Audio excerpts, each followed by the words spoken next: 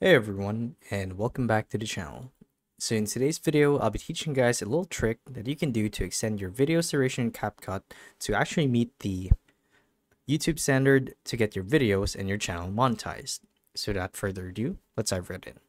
So to actually do this is quite simple, and no matter what platform you guys are on, it can be the desktop version or the app for Capcut or the browser site, which is where I'm at right now, or the mobile app on your phone. It doesn't really matter.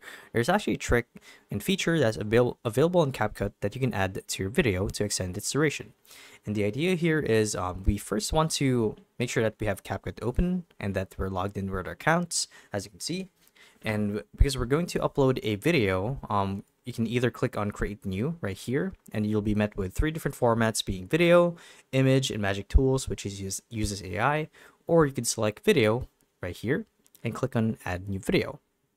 So what's going to happen is this is going to take you to a new page where you have the option to upload a new video or any media file from your asset library or from your computer. So in this case, I'm going to upload a new video by simply clicking on plus and selecting this video right here, for example.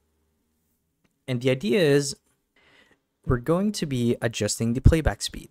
So what this effectively does is it extends your video, helps you hit that 3-minute mark so you can get that ad revenue money for your video on YouTube. So the way to do it is you want to select the video right here, and then you want to navigate to the right side of the screen. So you'll see the option that says speed. So it's this option right here under tools. So you'd click on it, and then you'd select the speed at which it plays.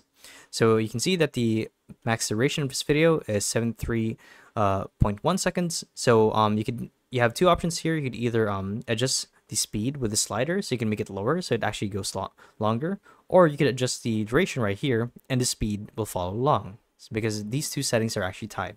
So if I were to make this 100 seconds, let's say just like that, you can see that the speed also adjusted to 0.7. And if we're looking to hit that 3-minute mark, we would put 180, or to be safe, let's do 185. You can see that the playback speed will be 0.4. So this is going to make the video much longer, albeit a little unwatchable, but this will actually help you guys get that ad revenue for your channel. So yeah, that's how you guys do it. Simply save, export, and you guys should be good to go. So yeah, thank you for watching the video, and we'll see you guys in the next one. Bye-bye.